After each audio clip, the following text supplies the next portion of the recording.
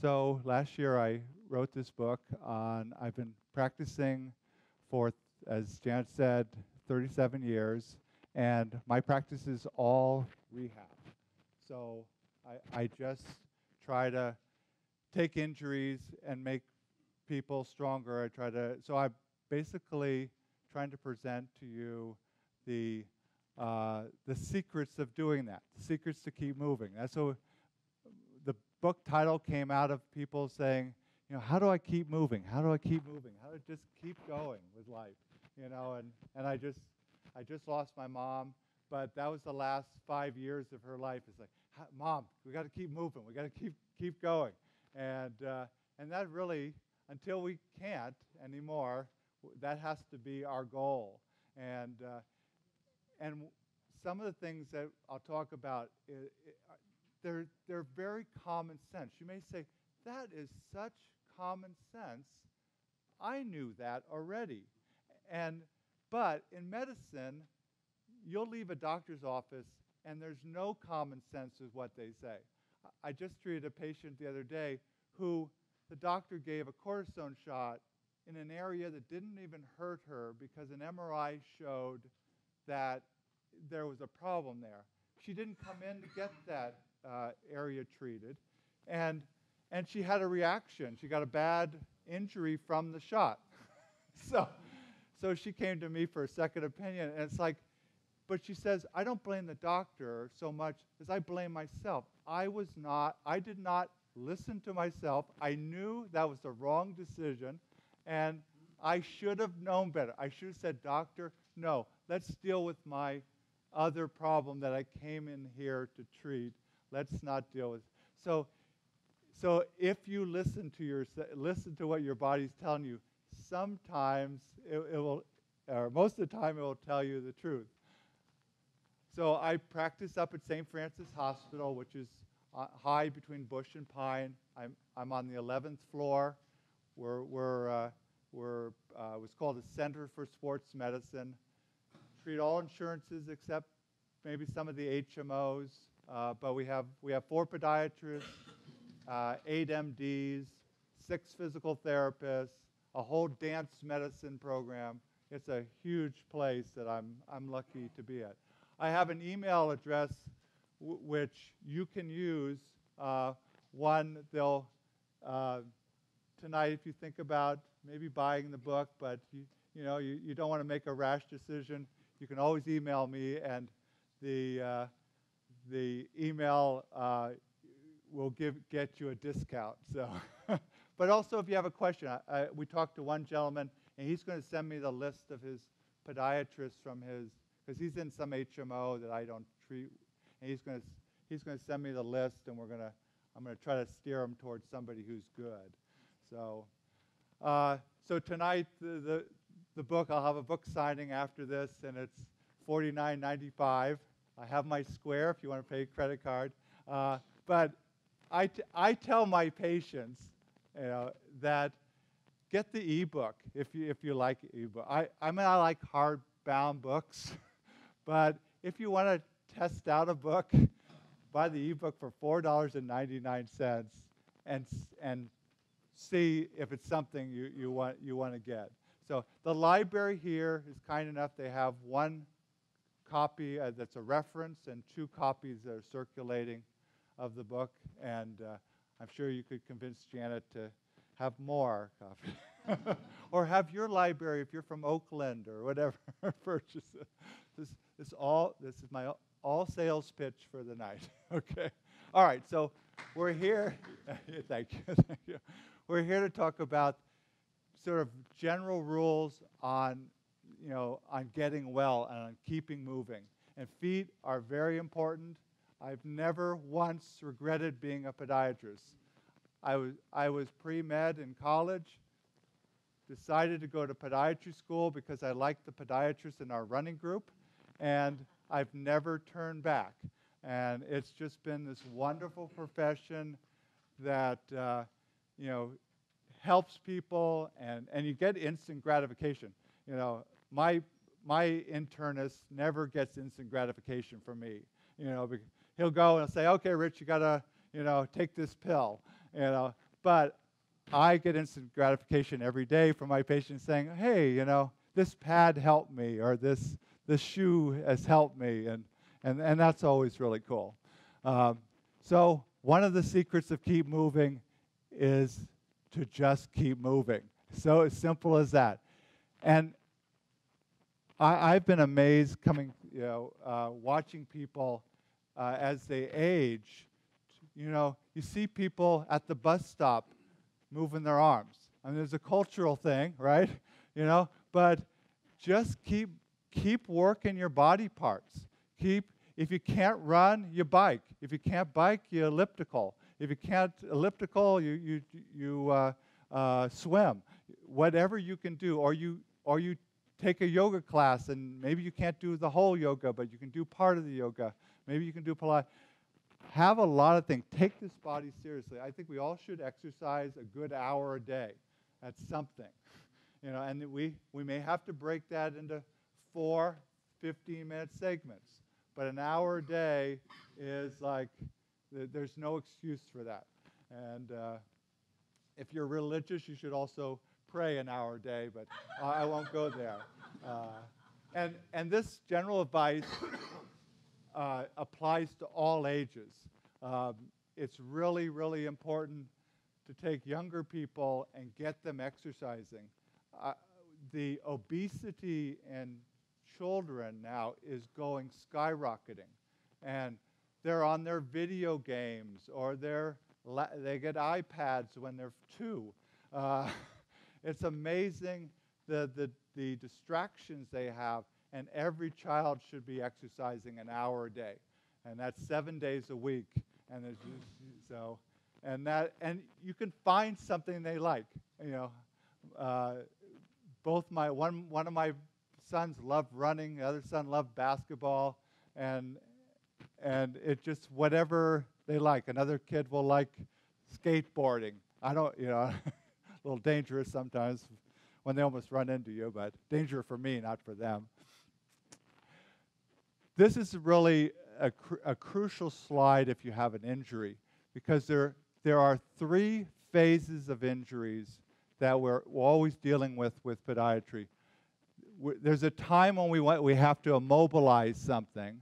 There's a time then we have to re-strengthen it, and then we allow people to start their exercise again. So there's 3 sort of natural phases that people go through.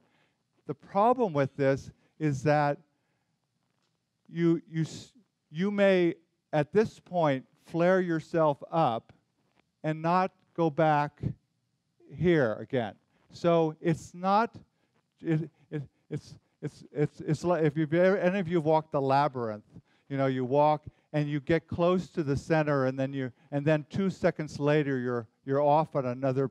you're like as far away as you were when you started, and that can happen with injuries, where you have to constantly say, am I hurting myself because, you know, I was put in a boot, and then I was re-strengthened, and now I'm running, but it's hurting again. Maybe I should back it off again. And sometimes you have to go 2 steps forward, you know, 1 step back, 3 steps forward, 3 steps back, but eventually you get to the prize. And again, that's common sense, but I have one little story that I want to share with you that just happened a couple of weeks ago. And I'm not going to pick too much on UC but this man came in to my clinic with level 10 pain on the bottom of his foot from a nerve. I mean, it was classic nerve pain. He took a step and he said, "That's level 10 pain, Rich." So, and for 2 years he hadn't been able to walk, and for 2 years UCSF, you know, which I love. I'm a Cal guy. I love by UCSF, but they biopsied his nerve. They ran nerve conduction tests, low back tests. They gave him shots. And for 2 years, he has not been able to take a step. So he comes into my clinic, and he says, "What can you do for me?" You know, like, you know, I don't have any of his records. I say, "Okay, let's go back to immobilization. So I took some pink felt, which is about an 1/8 inch thick, and I cut a little well out, and I made it like 3/8 of an inch. So I made a pad for under his foot to float the area, to off-weight the area that hurt. He walked down the hall and he said, "This is the first time in 2 years that I have no pain." Okay, I don't know what he had. I mean, it could be pretty normal. I didn't help the diagnosis, but I made big progress on him walking. But that's the common sense. Like, why weren't they doing? I still to this, it's only been 2 weeks, but like, why didn't they treat the foot? Why were they just doing diagnostic things? So I don't know. A lot of people, so there are athletes that I treat, and there are athletes. And some people run marathons and are not athletes. They have no idea. And probably only a quarter of athletes I treat are true athletes. Athletes take care of your body, and that's why we're all here tonight. We want to take care of our body a little bit more, and I hope some little point comes through. But so this is a gal who doesn't know the difference between good pain and bad pain, but also doesn't honor her body and ignores it. Say, I've got this marathon to run, so I'm going to push through pain so I can do my goal. What kind of athlete is that? I mean, she's not getting paid to do this, right? So, and that shouldn't be. In fact, the professional athletes would never do this. They'd say, I've got a big contract. I'm not going to do that. So basically, good pain is pain that hurts a little bit, but you can loosen it up.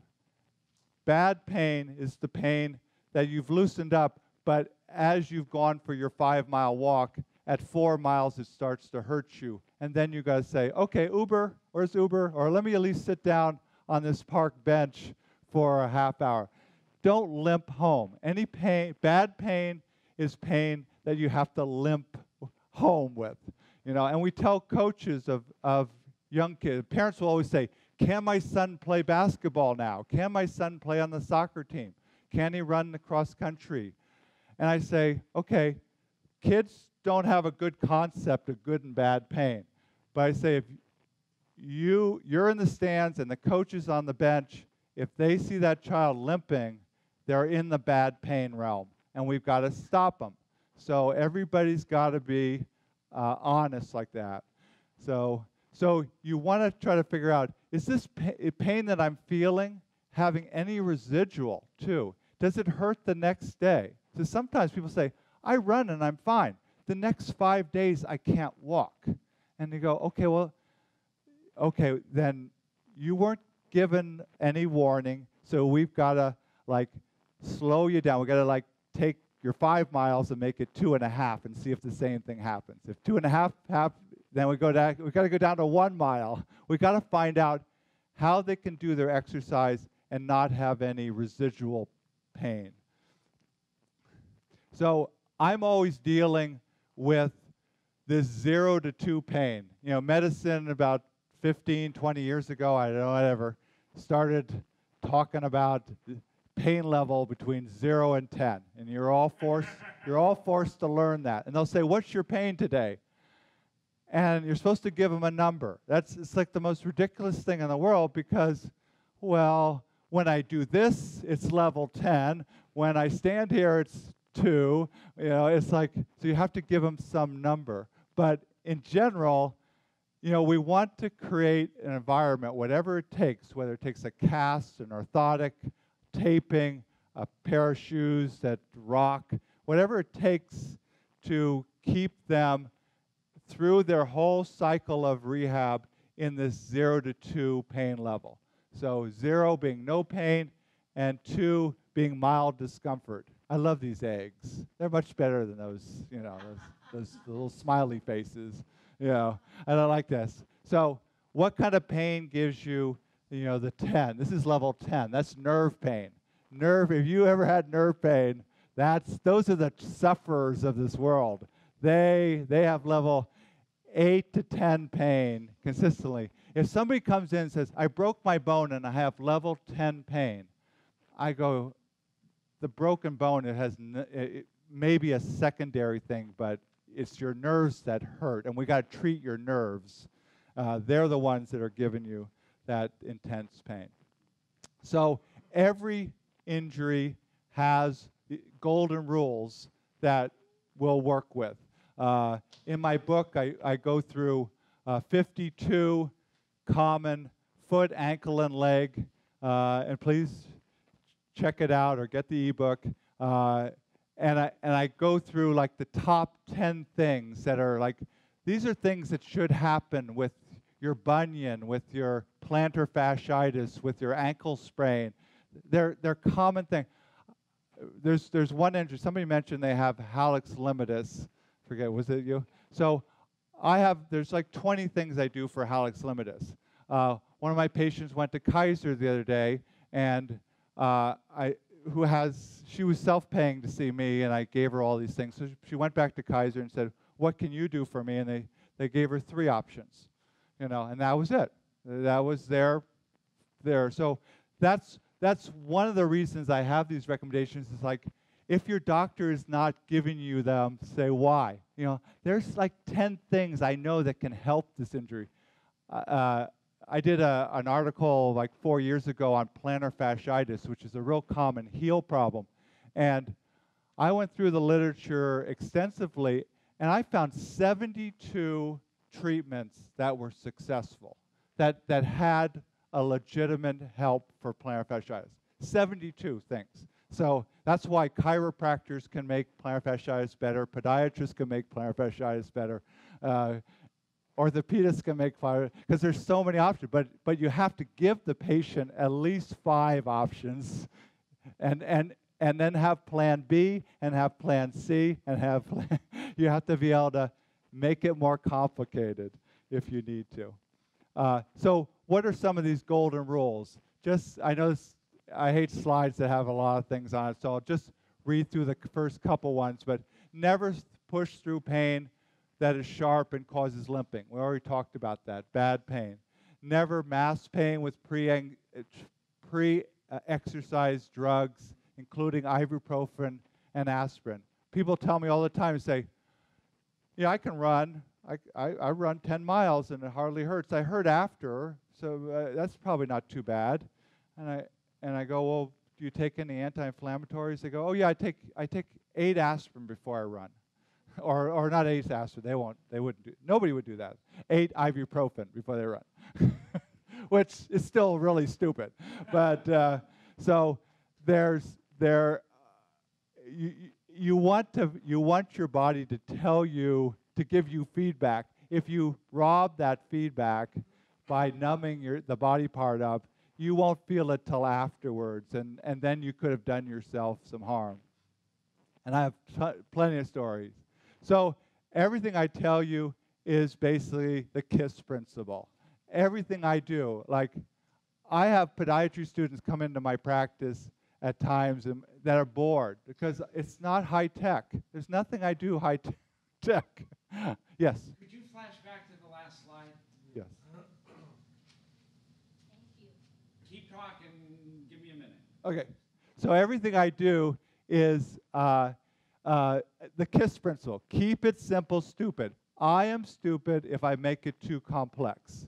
So find simple things. And I teach podiatry students over at Samuel Merritt Hospital, and I tell them, I say, you're learning all these high-tech things. You're going to know how to do stem cell injections and PRP, which is platelet-rich plasma, and you're going to learn the greatest surgical techniques, but learn the simple stuff. How to properly stretch, what shoes are good if you have a flat foot, how to wean off ibuprofen, just like very simple things. Okay, cool.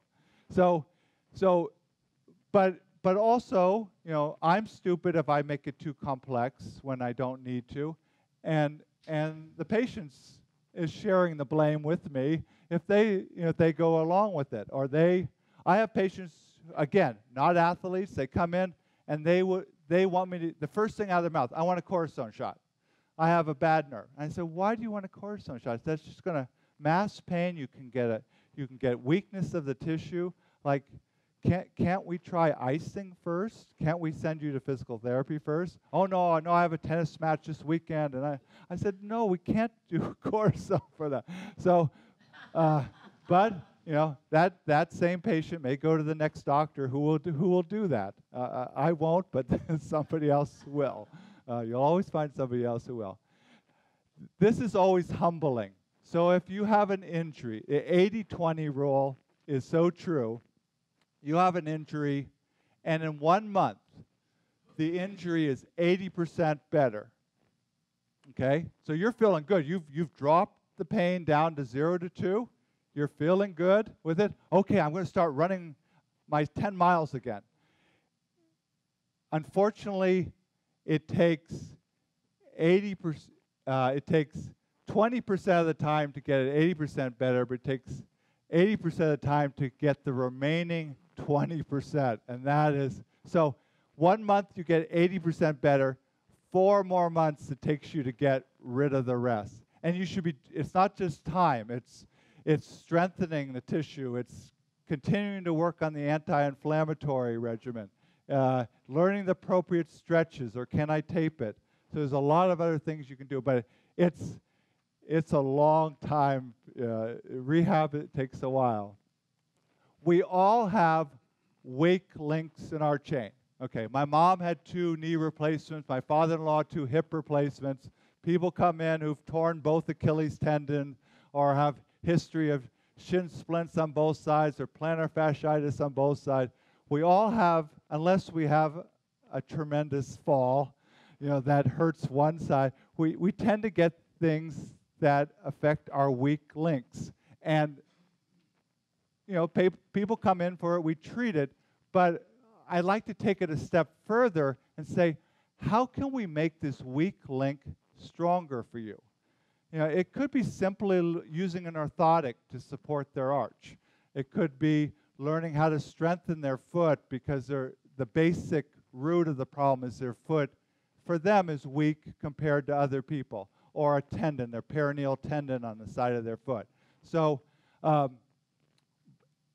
that saves so many injuries. You know, being a podiatrist for 37 years, I now have patients who have been there for at least 35, and they come back and say, boy, you know, what you did for me in 1985 is still working in 2017. And that is like music to my ears. But we work with them on not just treating that problem, but trying to take it another layer to help them, trying to get at why they're weak. And it all boils down to you listening to your body.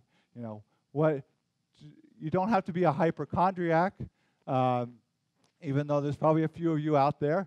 But it is really, I tell you, my favorite story of hypochondriac, and this is why it's bad that I have control of this clicker, Janet, because so this guy Richard, who's my namesake, of course, Richard is a hypochondriac, so I get 5 emails from him before he comes in, like, oh, you know, I have this problem, and I've learned to, for about 25 years that I've known Richard, have dealt with them. So this one day, he's emailed me 5 times in the morning while I'm seeing patients. Of course, I haven't emailed him back, and he was okay with that. So he just said, well, Rich isn't emailing me back, so I'm going to go up to his office because I've got this swelling in my ankle. Doesn't hurt. I'm such a hypochondriac. I know what my ankle looks like, which some of you don't know. and I know that ankle shouldn't be swollen. So he comes up. I just have, on my way to lunch, I pass the front desk, and he's out there seeing, and I'm not going to be coming back for an hour, and he's going to wait there for an next patient. So I see him out there, and I go, oh, I'm going to have to deal with Richard anyway. So I go out in the waiting room, and I examine him in the waiting room, and I squeeze his calf, and I say, you know, have you been sitting? He goes, oh, I sit a lot, you know, so maybe. It just didn't make sense why his left ankle swelled versus his right. It was like a sixth sense, like, okay, he's a hypochondriac, so I could easily blame him being there. I said, Richard, just to rest our minds, we're going to send you down for a Doppler ultrasound and make sure you don't have a blood clot in your leg. So for the last 5 years now, when I get an email, sometimes 3 and 4 times a day, dear Dr. Blake, comma, the man who saved my life, comma, because he had a blood clot from his knee to his groin that was fragile, and they were able to take him from radiology, send him to the emergency room, get him on a blood thinner, and that could have saved his life. So every now and then, podiatrists save people's lives. So that was cool. But you know, I still to this day go, I don't know why I sent him, but something. Okay, in all health classes in high school, if you remember back to your high school or college health classes, you learned RICE, rest, ice, compression, and elevation. Okay. We've only added one letter to this thing, and that's price. So we've added the P. So when you get an injury, you have to protect it. So if it's an ankle sprain, you put an ankle brace on it. You rest it, and athletes hate the word rest because it's a 4-letter word, so they like activity modification. You got to ice it for 4 days. Any new injury, you put an ice pack for anywhere from 5 to 20 minutes based on how deep the injury is. So you got to cool that sucker down for those first 4 days. And you compress it as best you can with an ACE wrap or again, a brace. And you do as much elevation as you can. You don't have to get it above your heart, but just keep it propped up. And I like also keep your ankle moving. So if it's an ankle for toes and ankles, you keep the ankle moving. So you're actually starting phase 1 of your strengthening program by moving your ankle, getting the circulation going, and that helps with it. So price is the mnemonic to remember for that. Stretching. Most people should know how to stretch their Achilles tendon and their quads and their hamstrings. We try to, a lot of kids don't need to stretch, but we try to get the habit. When I coach baseball and basketball for 13 years, and you try to get the kids to do the stretching, and they're joking around and behaving a little bit. But when you stretch, you should hold the stretch. So like an Achilles stretch, you hold the stretch for 30 seconds. You don't need any more than that, and probably shouldn't be any less than that. There should never be pain, is another principle. So hold for 30 seconds, never be pain. I like to deep breathe. Good yoga principle. So instead of counting to 30, where we tend to hold our breath, take 4 or 5 deep breaths and let that oxygen get down into that tissue we're trying to stretch out. So, and then no bouncing. So you don't want to you see people oh yeah, okay, I'm going to loosen up, and they're doing whatever they're doing, they're bouncing with it. So we call that ballistic stretching, and the word ballistic doesn't sound very good, unless you're going to do a bomb or something like that. Strengthening. Golden rule of thumb is that you start to strengthen an area as soon as you heard it. So day 1, as soon as you heard it, you start to do something to strengthen it. Even though I said there's a clear phase of immobilization and then re-strengthening and then return to activity, you still try to blend those phases. And as soon as you hurt yourself, you can at least, if I sprain my wrist and I can do this without pain, that's active range of motion. That's phase 1 of rehab, and then I can start adding resistance and do some isometrics. So I can start re-strengthening it as soon as I heard it. These are the classic definitions of the types of strengthening we teach people. So from simply, if the only thing you remember is the number 1, which is, again, very simple but very effective, is just if you hurt your knee, you try to keep moving your knee. And that activates the quads, it activates the hamstrings, but again, it shouldn't hurt. You can't keep making it hurt. But so you try to do pain-free range of motion, then you can add tightening exercises and weights. You can use resistance bands, and that's usually when you need to go to a physical therapist and they need to outline a program for you. I hurt my back a few years ago, and I ended up with like 70 back exercises over a 5-month period. In the therapists are good at giving you exercises, but they never want to take any away. So sometimes you have to say, well, I only have time for 10.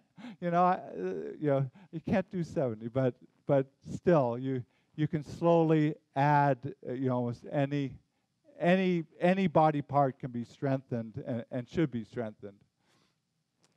This is always controversial, when to ice and when to heat. Okay, I always tell people, air with icing. Okay, some people, if it's a very superficial injury, can't ice more than 5 minutes. If they ice more than 5 minutes, they start burning the skin nerves. I did that once. I had to ice my shoulder during the O.J. Simpson trial. I watched that every night. I put my ice pack on my shoulder, and my shoulder was numb for like 6 months. It was just a 20-minute ice pack, but there's no fat up there, so I anesthetized my nerves myself. So if you've ever made a mistake, I've made it too. So you're in some company anyway. What's the best length of time? Pardon me? To ice? So typically you ice for 4 straight days with an injury. So an acute injury, you ice for 4 straight days. But then you ice after you work out to cool things down. People sometimes ice almost indefinitely if they have a chronically sore knee. They have chronic arthritis in their knee. I tell anybody who has arthritis in their big toe or anywhere, like, Arthritis 101 is putting that ice pack on the body part once a day for 5 to 10 minutes just to cool the basic inflammation down that the arthritis causes. You'll be so much more comfortable overall. Question, you're talking about the big toe. I didn't know what I had. It may be arthritis. Both toes really hurt. Yeah. And you use ice quickly, correct? Right. You use it for at the big toe. You're talking about 5 minutes of icing to cool it down, and probably if it's really bothering you, you want to do it like 3 times a day, and then it starts to feel better. You cut it down to 2 times a day, and it starts to feel better. Then you go to your maintenance of just once a day. But it really has to be non-painful for a month before you would stop icing. Good. The other part of the question, real quickly, is if you have a foot machine, a foot massager, is that indicated for?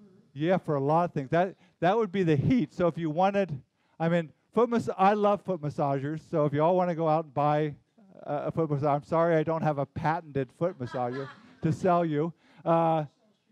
Okay, but I love the massage. It really helps the nerve part of, you have 3 reasons you have pain. You have mechanical pain, you have inflammatory pain, which is the ice is getting at, and then you have the neuropathic pain, which is nerve pain that settles in and makes tissue hypersensitive, and that the massage can help, whether it's a vibration or you're massaging it on a prickly ball, or just using a topical cream to massage into the tissue.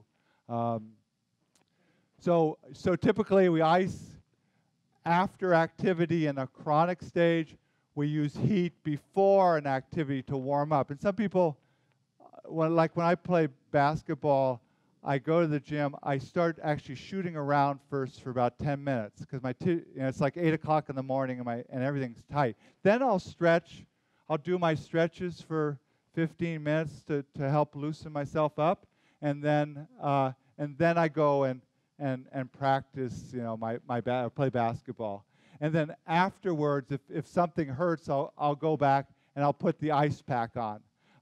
If you want to speed up the warming process, you can use a heat pack before you work out. So some people say, my hip is always sore. I say, try, one, you try to figure out a stretch for it. That's good. But also try a heating pack before you go work out.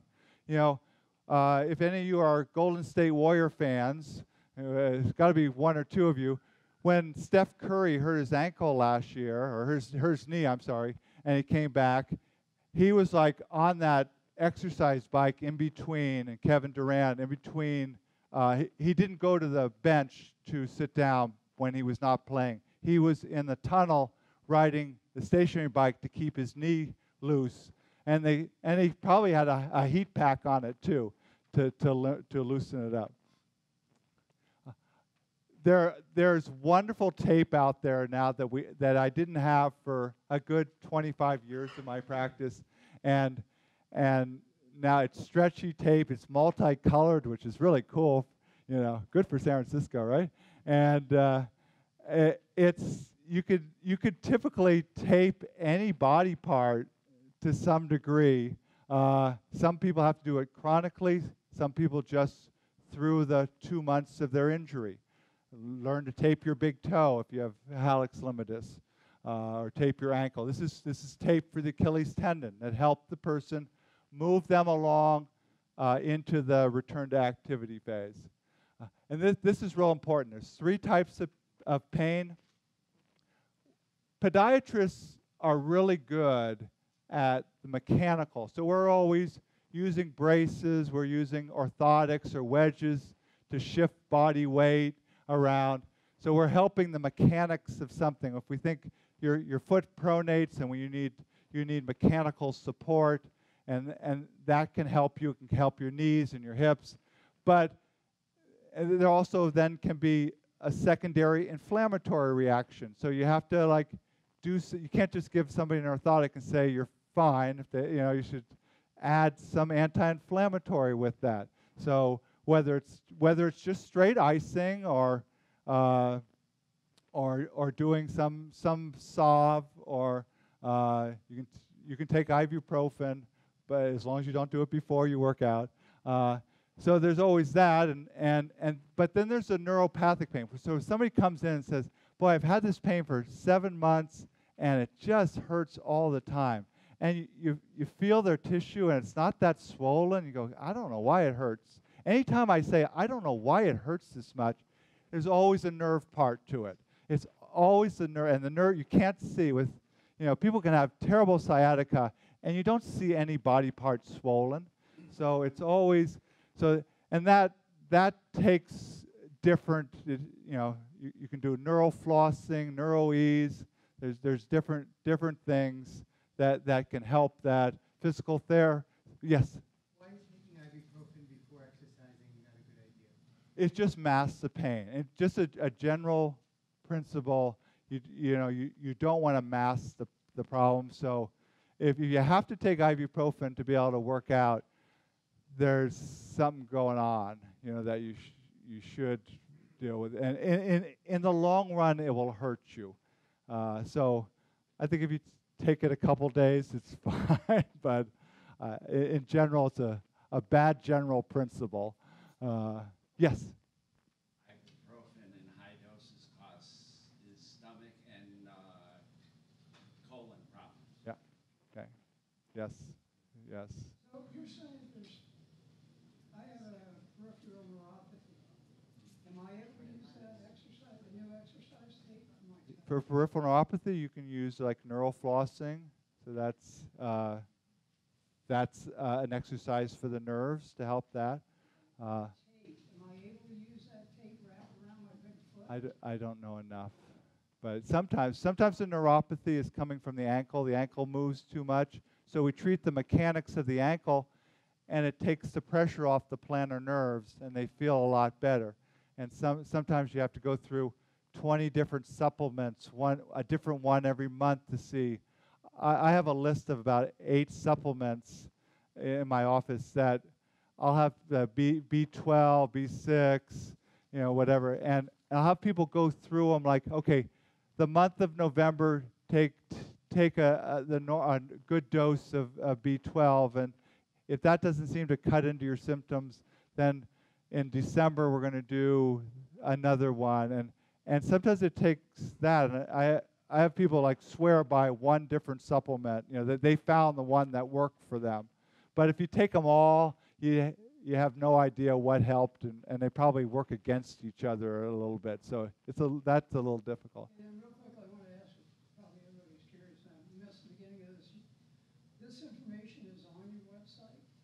Yeah, most of it's on my website. So I have a blog that I can write down after. So. And also, obviously, videotaping it. Is that going to be on your blog? Or I don't know. I don't know. But I have a blog. I have a YouTube channel. It's Dr. Blake's Healing Soul, and like all my exercises are on there. If you get my email and you email me, it's actually on my email. If I give you a response, it will have my blog information. So a lot of that's on there. And of course, it's all in the book, right? Right, Jan? Okay. So definitely one of the important things I do is watch people walk and run. So most people run pretty good. Sometimes their shoe selection is pretty bad. They get into I've got to wear this shoe with 5 fingers or something like that, and there are people that like jam their feet against the ground. Some people it's very appropriate for, but a lot of times I'm counseling them. Let's just go up a little bit more in cushion and support, and it could be as simple as that it helps them. But some people run just terrible, and they have to go. We have a physical therapy staff that will train them to run better. I try to give them tips. Sometimes it's purely they need some exercises to get their muscles working better. So it can be a process to change how you run, but it is doable. But I tell people, for the next year, you're going to learn to run again. And they're like, oh, God, what am I getting? Maybe they never come back after I tell them that. But it takes a while to learn, and you have to, like, telephone pole to telephone pole run. And sometimes they run too fast. Sometimes they run too slow, which is interesting. And then another mnemonic I use all the time is for tendonitis. It's called BRIS. And it's basically if you have a tendon injury, again, you're working with the biomechanics of that tendon and why it's, why are you getting that? You're talking about some form of activity modification, some sort of anti-inflammatory, and then you always with a tendon, you've got to stretch it out and strengthen it. So at least you got to evaluate for me. So this is my mnemonic that I go through. If somebody comes in with Achilles tendonitis, I go through this and go, okay, what are the mechanics that cause this? Are they simple to correct, or are they going to be difficult to correct? And then how can we create that 0 to 2 pain level? So how can we get this tissue calmed down and in a better place so we can return you to running? That usually requires some form of icing or some anti-inflammatory, and then learning. There are people that are over flexible, and there are people that are under flexible.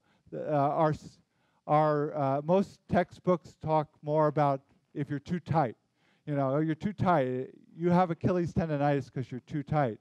And sometimes people do. I have patients who do 5 days a week of Bikram yoga. There's no way they're tight. They're as loose. They're actually on the other side.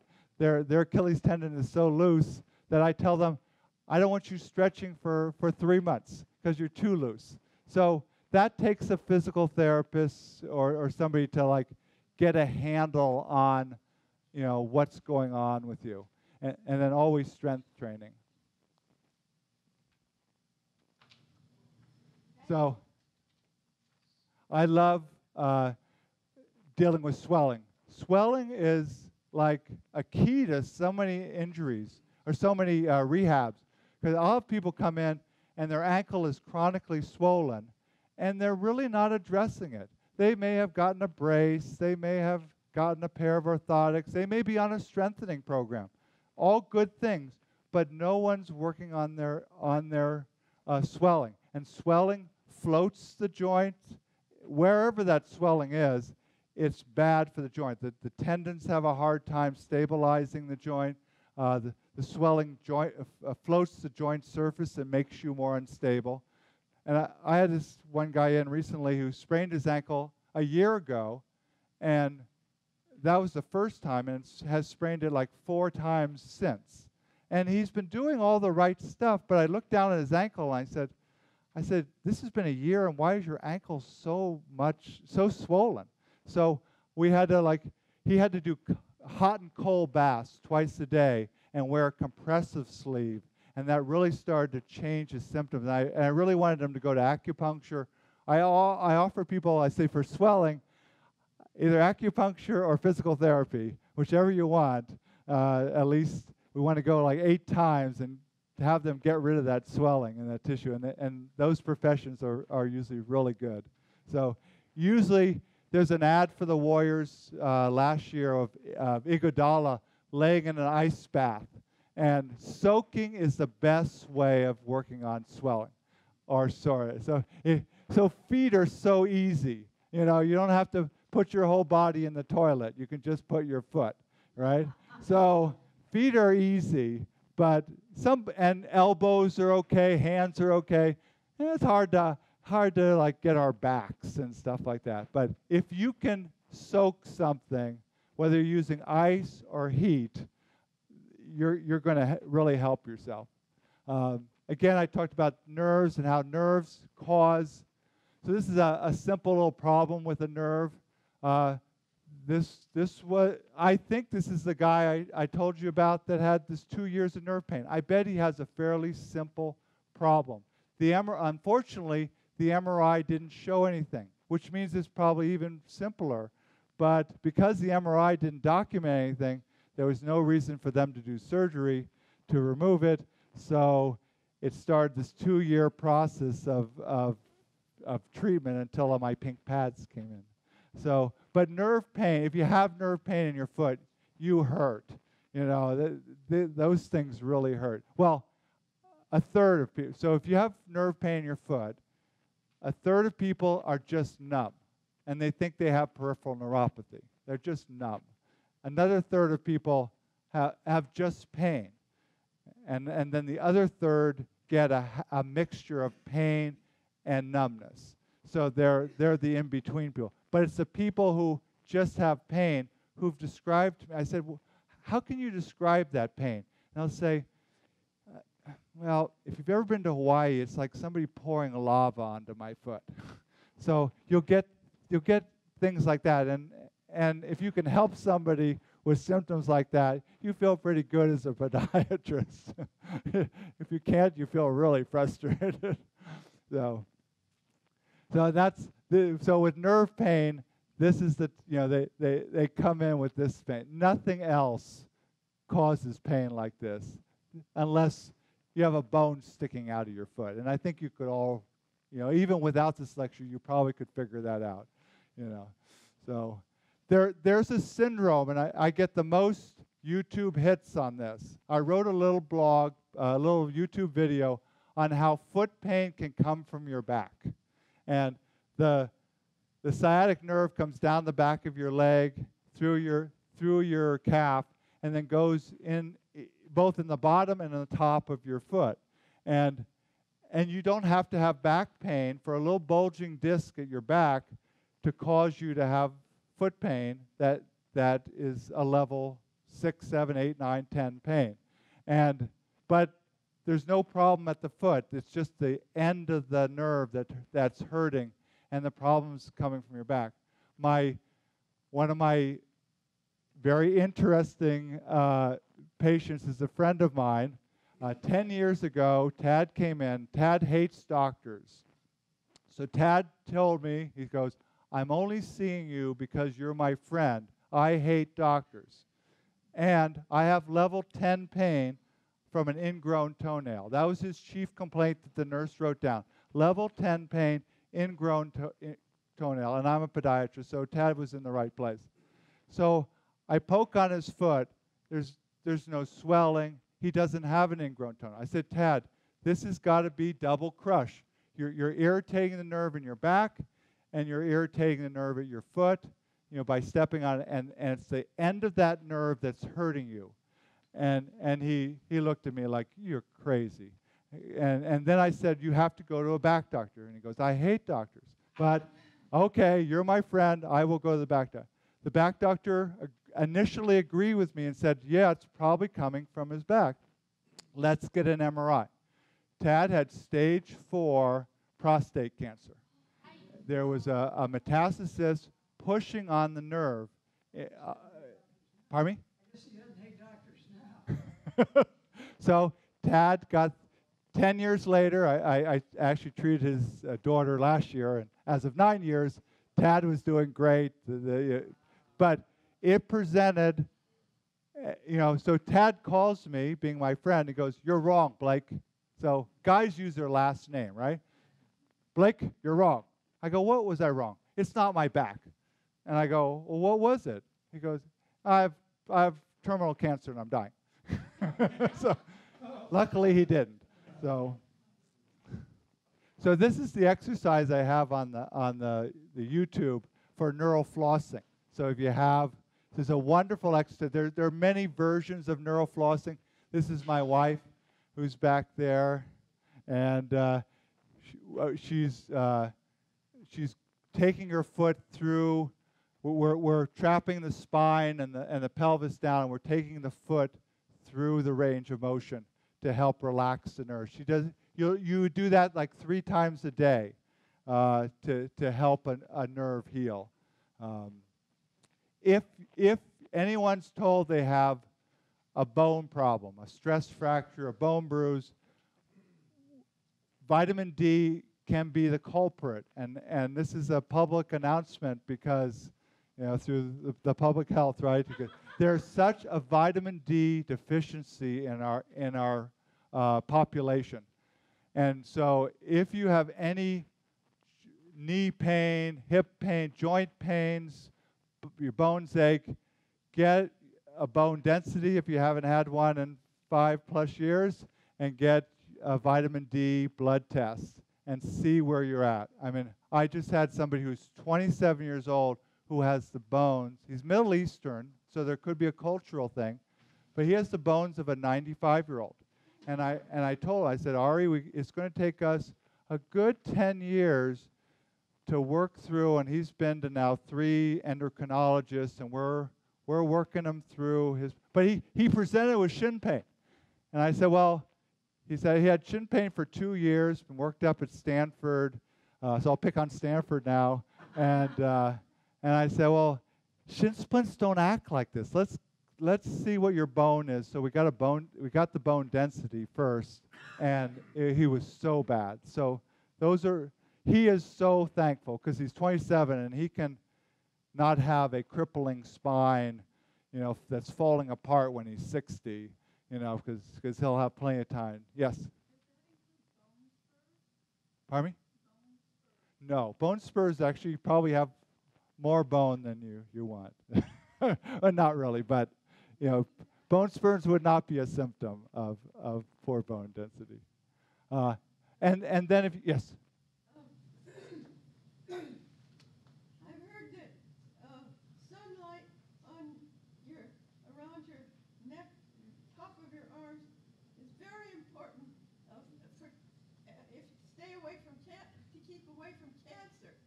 And I've been making an effort to do it. I used to do what a lot of people do, want to cover my whole arm.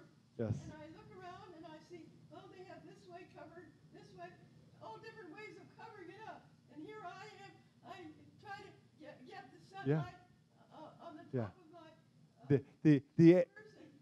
the AMA will, wonderful point. The AMA will go as far as this. They'll say 15 minutes twice a day between 9 and 9:15 and between 3:30 and 3:45, having your arms exposed is safe for your skin, and it gets enough vitamin D into your body. But still, with that little bit of exposure, we still have a huge epidemic in our country of vitamin D deficiency. So, do you have vitamin D deficiency? Okay. Pardon me? Yeah, we're not getting enough sun, and then, or we're covering our. Fog. Pardon me? San Francisco fog. Yeah, I don't know I'm not a dermatologist, so I don't know the answer. Like, can't we, even with fog, can't we get the, shouldn't we? There's a nurse here. Okay. But I would think, even with San Francisco fog, we should be able to. But that I don't know. It's an interesting. What? Yes, then you should be able to get vitamin D. Okay. And we don't have too much fog anymore with global warming that Donald Trump won't agree with. Yes. Is the only source of vitamin D the sun? Pardon me? The only source of vitamin D? No, it's you can get it in a lot of food. So, milk. You can get it through supplementation, for sure. So yeah, a lot of people will take 400 milligrams of 400 units of vitamin D a day, and that's all they need. If you're low, I have people taking 7,000 units. Like my patient Ari, he's taking right now 7,000 units a day, actually 50,000 units a week, to now get his vitamin D up. He was like, our range is like 32 to 80. It's a huge range for normal. He was like 6, and then his bone density was so bad. So if you have a bone problem, think about a bone stimulator. A lot of insurances don't cover it, and sometimes they're $500. If you self-pay. There are websites out there that you can get them for 400 or something. But there's a lot of injuries out there that need a bone stimulator. And now they are so sweet. This Exogen 4000 sounds like a Harry Potter broom or something. The Exogen 4000, for some, what is it, Quidditch? You apply it to your skin above the fracture 20 minutes twice a day. And that's it. Pardon me? So this is an ultrasound. So this came out about 15 years ago, and they use ultrasound to hit the cells of the bone to stimulate the bones to have an orgy in there. That's the way I look at it. They have a wild party. They get really stimulated, and then they make new bone.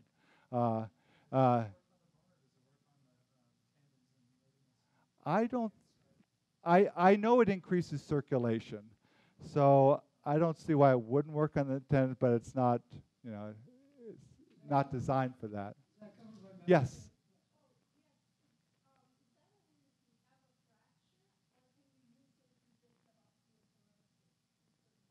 If you have osteoporosis, you'd use it when you have the fracture because if not, you'd be moving it around, and it would burn out the battery every 2 weeks, and you'd have to spend a lot. So, and then there's the old traditional way that with casts and crutches. So, again, we wanna, with any injury, you got to create that 0 to 2 pain level.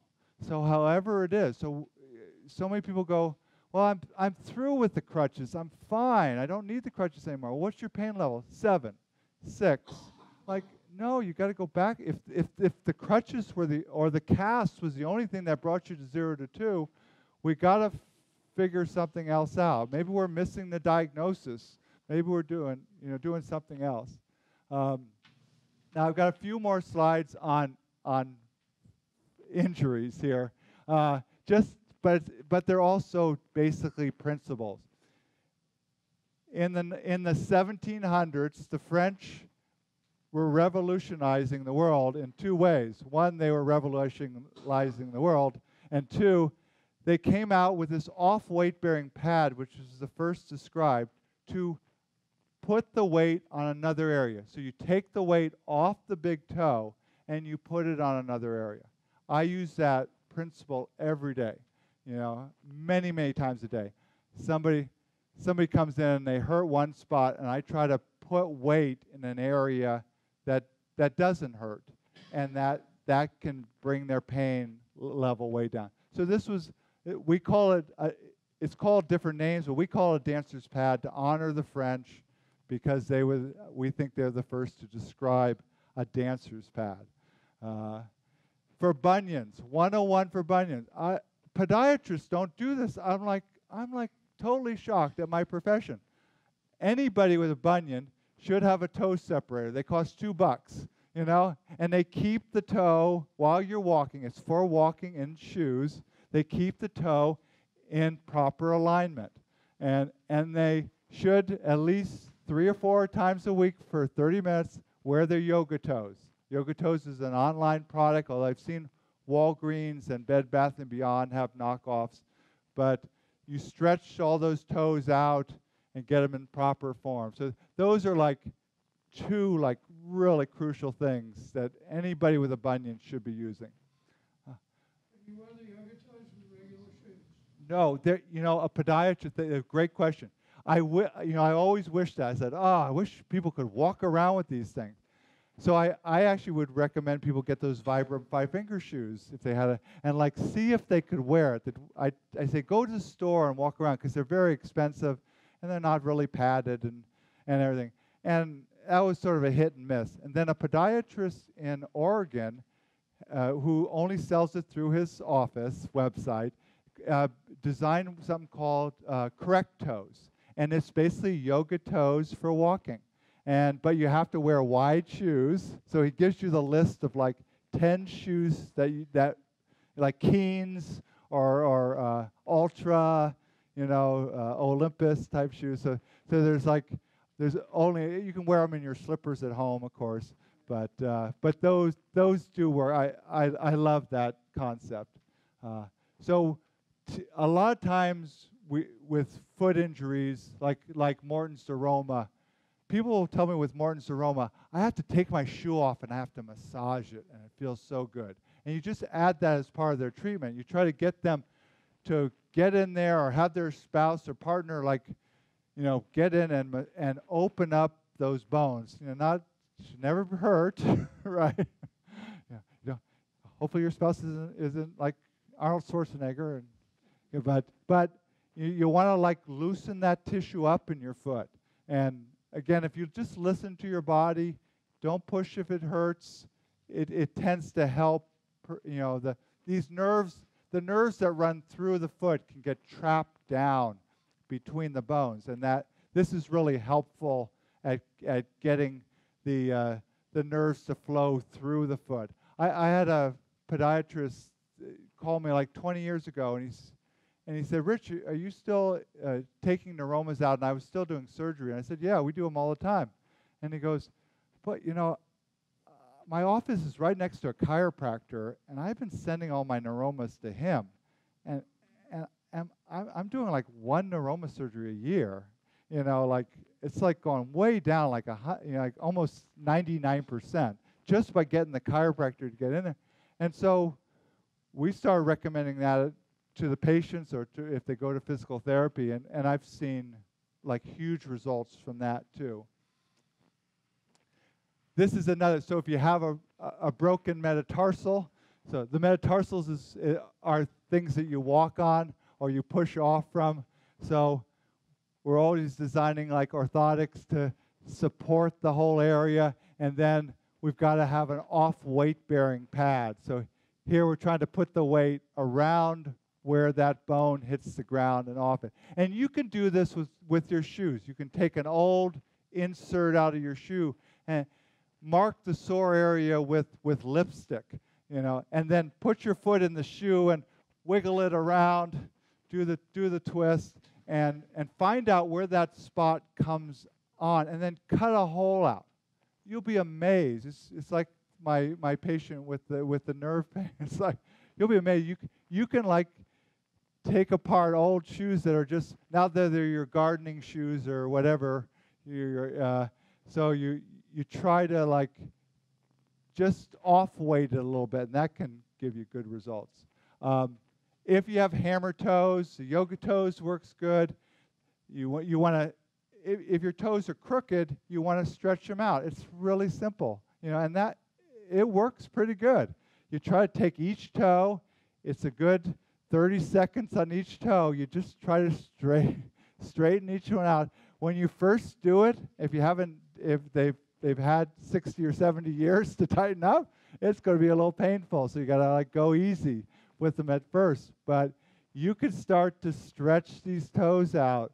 And then if it's really painful, there's a splint.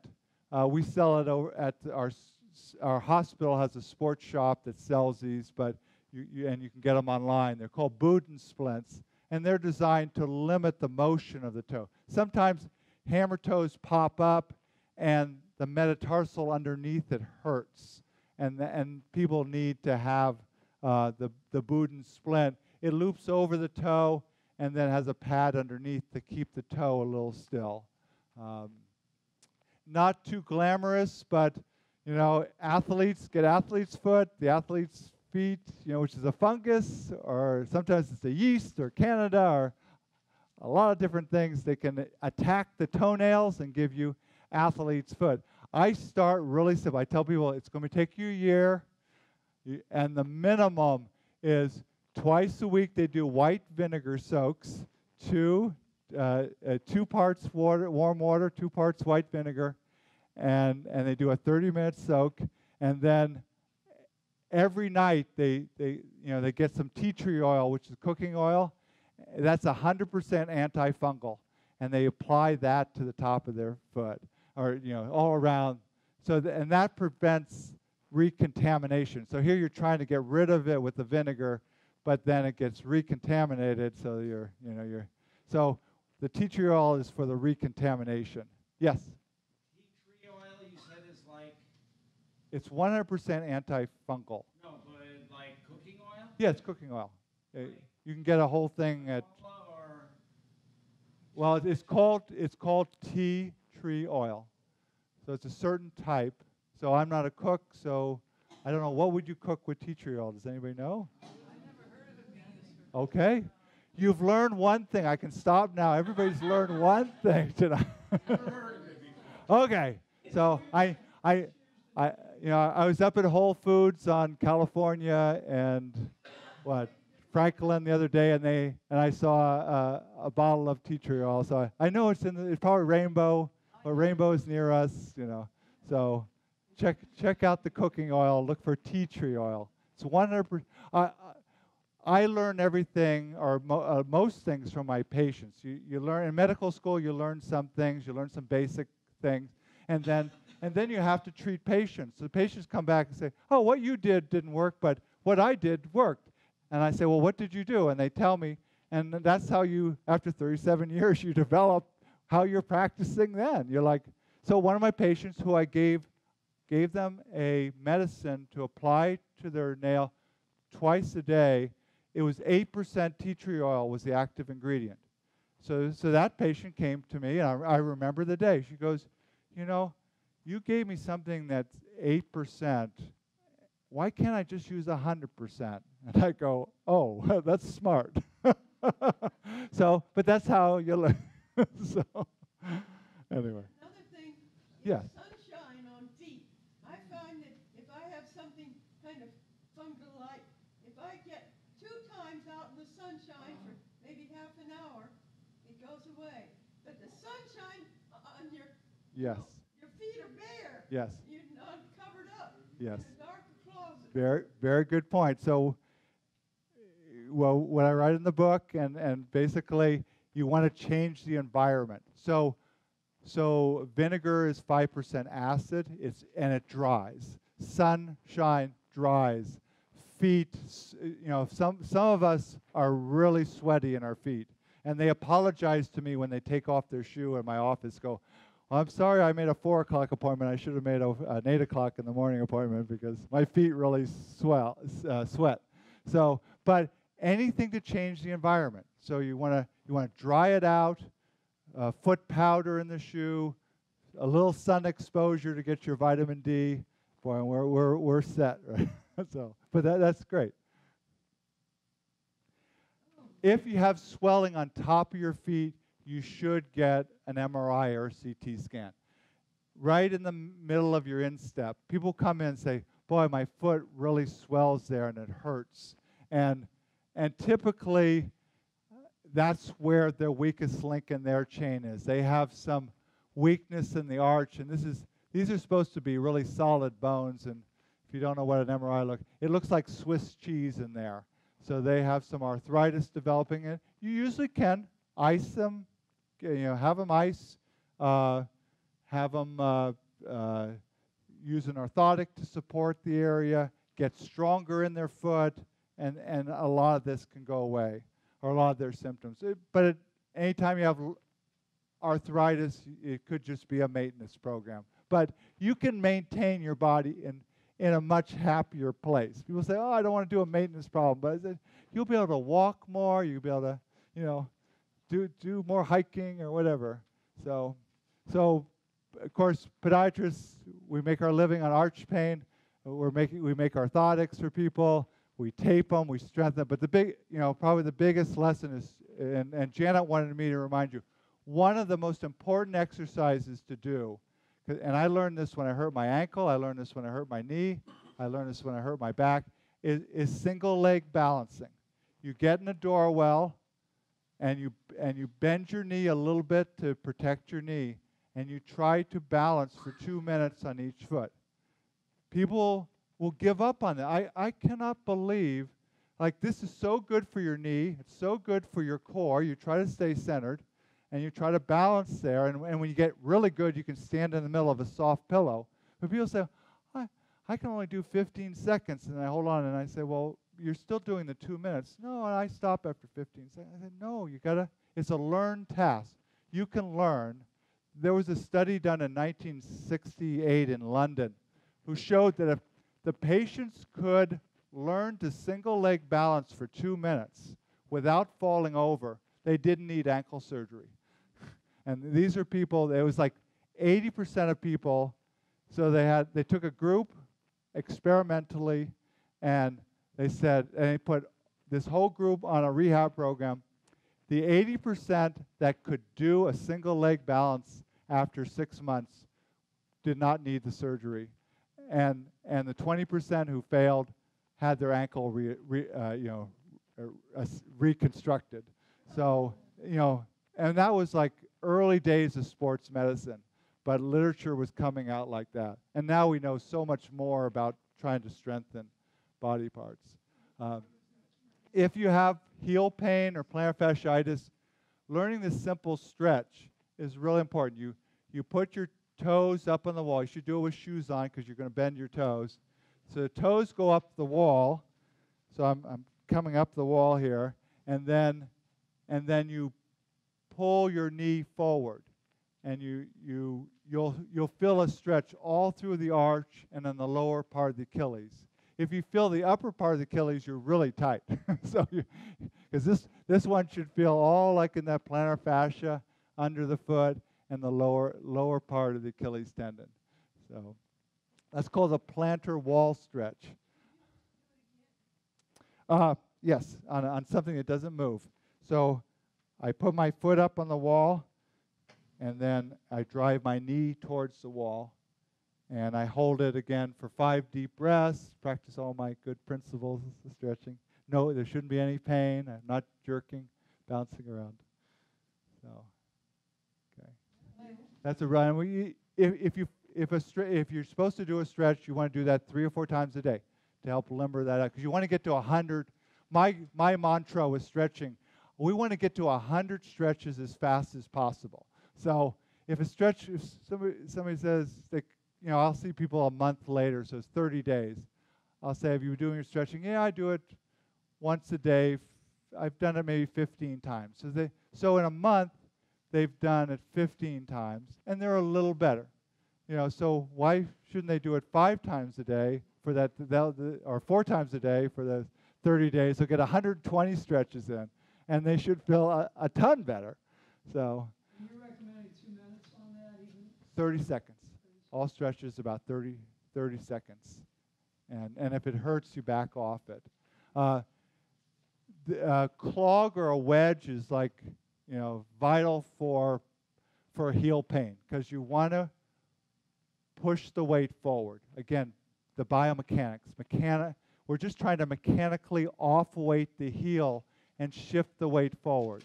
So women have an easier time, but and men don't. They're all in flat shoes, and so with men sometimes I have to design a shimmy for their shoe. But I've had guys who are fine with their cowboy boots. And they'll wear their cowboy boots around, or at least around the house. They'll get a clog that they'll wear, and most of the time that helps heel pain. I love Crocs. I don't know if any of you have worn Crocs, but there are some. Crocs are like big jellyfish that you get to stand on.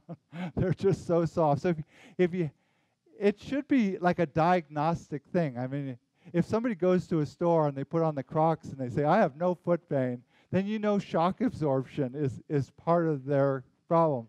Or if they put on a little heel and it takes care of their pain, to me it's all diagnostically. It helps me learn what they have going. But here's a patient who left his Crocs to walk in the soft sand because their heel hurt from a bruise. So a lot of times people have pain under their heel, and the heel's just been bruised, and they can't walk barefoot around the house. That hurts, and it's really frustrating to them. So say, get a slipper for around the house. Definitely don't wear your outdoor shoes inside the house. But and try to soften it up, and then I have them get a plastic bottle. They fill it halfway full of water, and then freeze it. So they've got this solid block of ice, and then from a standing position, they roll on it. So they actually you're trying to push that bruised tissue out of there. So that frozen sport bottle routine is really a good way. You're icing to cool it down, but you're also mechanically massaging it to move the tissue. And you can use it to the front of your foot also if you have pain up there. If you have pain in the heel and it's not improving, you should get an MRI. I mean, every insurance company covers MRIs that I know of.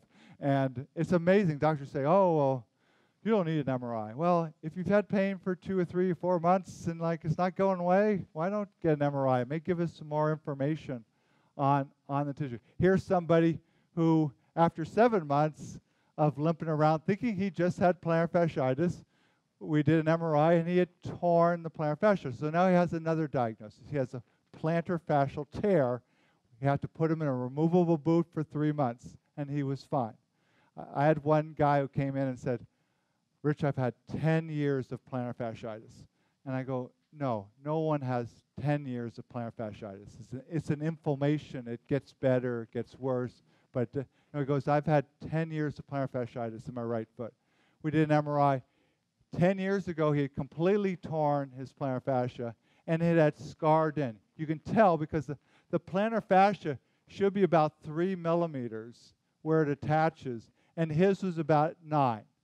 So his had torn and then scarred in. So he had this, but because he kept walking on it, it was still fragile. So I said, we're not going to do surgery to thin that scar tissue out. Let's just try to put you at square one. We'll go back to the immobilization phase. We're going to put you in the cast, and sure enough, he was still a little sore at 3 months, but by 5 months he was totally fine. And so I love MRIs. I order MRIs on anything that walks almost, if I can. If I think it'll give me some more information. Insurance companies, of course, are hating me more and more. I have to get an X-ray when I don't think an X-ray will tell, just to have the insurance company approve an MRI. Like, oh, do I really? How expensive are they? MRI is about $500 if you self-pay for it. My St. Francis charges $2,000. I just had one. My insurance paid $1,800, so I was fine with I had to pay $200 for my deductible. So But once when I hurt my back, no, when I hurt my knee. I'm sorry, I hurt my knee, and I called down to St. Francis. It was like 4:30 in the afternoon. I said, "Can you do an MRI on my knee?" And he said, "Well, we can't do it till tomorrow." So I called another place, and I hadn't met my deductible, so I was going to have to pay the whole thing at St. Francis, which is going to be like $1,800, $2,000. So I called another place. I said, "Can I self-pay? Can you do it today?" And they said, "Yes." And I said, "Can I self-pay?" And they said, "Yeah, it's $525." So I just saved $1,300, and I had torn the meniscus. I sort of knew I had torn the meniscus in my knee, but anyway, sometimes you play with the game. So when you sprain your ankle, you sprain your ankle, we got to do price. We've got to protect it, right? We've got to ice, we've got to rest, we've got to ice, we've got to compression. Well, the brace serves as compression, and then I got to have this young lady do her ankle pumps and her elevation. Yes? How did you fix your meniscus? Well, good question. So at St. Francis, I am proud to say that we have been so anti-meniscal surgery for decades, since I was here. The doctor who founded us, Dr. Garrick, did not believe in meniscal tears unless they locked on you. If you couldn't bend your knee and the meniscus had flapped on itself, then you have to have it removed. But he would just basically, I strengthened my knee. First I wore a brace to stop. I slowly worked through the rehab. First I immobilized it, then I started to re-strengthen. What? You went to rehab. Went to rehab. They taught me exercises. I did my The brace. I did icing for anti-inflammatory. The icing. What else? I stretched my quad, stretched my hamstrings. So I stretched those muscles. I really worked on developing really good quads as best I could. And time.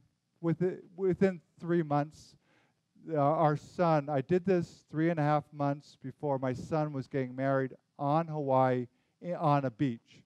And so one that I didn't want to be recovering from surgery, and I also had to promise my wife that I wouldn't run before that. But I felt pretty good by even 2.5 months afterwards. So it was the back corner of my meniscus. So when I bend it really severely, like when I kneel in church, so sometimes I'll stand in the back, or sometimes when I'm gardening and pulling those dreadful weeds, out, it'll hurt. But I can avoid that mechanical pain, and again, I can do my basketball, so I'm fine. If I can do my basketball, life is good. And then you really want to, again, ankle sprains, you've got to strengthen them. Do your balancing, yeah. And almost done here. There is one really severe problem. It's the number one surgical problem I treat, and I don't do surgery, but I'm referring to the surgeon, and that's people who come in the office and say, Rich, 3 weeks ago or a month ago, my left arch collapsed or my right arch collapsed, and they've lost a tendon, so they've actually torn. So we get an MRI, we document they've torn the tendon. If it's still attached, we can try to rehab them, but it's a good year and a brace, and it's a lot of things. So I always have the surgeon because it could go to surgery, and I'd say 50% of them at least have surgery. They go in and they have to sew back the tendon, and and immediately get it back into position, so that you would know if that happened to you, where your arch just collapsed in. That's not a simple thing. When you start to see toes going, like your toe all of a sudden sticks up in the air, or something weird, or your arch is collapsed, and you know it's surgery. When we're dealing with Achilles pain, since the sciatic nerve, again our double crush, runs right down through the Achilles, we have to make sure it's not a nerve problem. I have patients all the time who come and say, I've hurt my Achilles. It feels like it's going to tear on me, which is what we call neural tension. The nerves can feel like that, where they feel like they're going to just tear on you. And so if they can go through a regular Achilles stretch, heel on the ground, 5 deep breaths, and they feel better, it's not a nerve. But if they start doing it and say, oh, every time I stretch, it kills me, then they don't have an Achilles problem. They probably have a sciatic nerve issue. Another thing, when I got into practice, everybody who tore their Achilles tendon, probably you all know somebody in your group of friends who's done this. Everybody had surgery, and then there was an organization which you may have heard of. It's called Kaiser Northern California. Okay, so Kaiser was so popular that they don't want to do surgery if they don't have to, and I mean they do a lot of surgery, but if they don't have to, well, Kaiser Northern California, who was training the majority of podiatry residents, they said, let's see if these things heal without surgery. We put them in a boot. We still rehab them. It takes 6 months or so to go through the whole process. And sure enough, 99% of them healed. And you knew after 2 months if they should have surgery or not. And so anyway, that's been the protocol probably over the last 25 years. If the patient can have the patient can have the patients to undergo really up to a year. I tell them it's probably going to take you a year to totally rehab this, but we can do this without surgery. The reason with Achilles you want to try to go without surgery is because the complications are terrible. You get nerve entrapment, you get chronic healing. It's really poor blood supply in the Achilles tendon. Some of them don't heal very well, and so if you can avoid it after a year, you're equal to the people who've had surgery without complications. So that's been about 25 years coming, and we owe that to Kaiser. So. I don't know, but can you go back to that shot again, the picture of the foot? Where is the Achilles heel? Oh yeah, sorry. So here's the heel bone, and the foot goes here. The toes are wiggling the other way. Okay, and then so the Achilles is the Achilles. Sorry, not a great slide. But it's all Janet's fault because she made me go through these slides fast. I couldn't find a really good Achilles slide. But it's basically where the thumb is on the back side. Yeah. So the Achilles tendon goes up your leg, and then the calf muscle. I'm sorry. It's a good point because it's not a great slide. Your weak link in your chain. So the weak link in your chain. That's most people with Achilles ruptures never hurt in their Achilles. They go and snap. It's done. And if you're, again, a basketball fan, Kobe Bryant did it when he played against the Giants. Harrison Barnes was following him around a pick, and Kobe looked up at him from the ground and said, "Did you just kick me?" Because that's how it felt. And he knew exactly what it was when Harrison Barnes said, "No, I didn't." He knew he had torn it. And that's what I would say. I can't remember one person. I'm sure I have one person who had some Achilles symptoms before they tore it, but most of them, I always ask it because it's such a thing. Did you ever feel your Achilles? I said, no, I thought my Achilles was fine.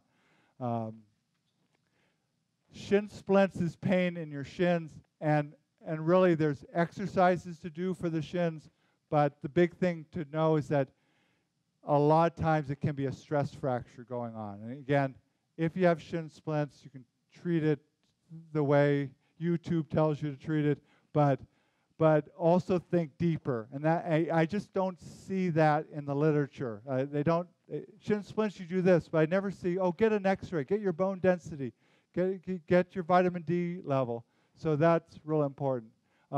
Shin splints.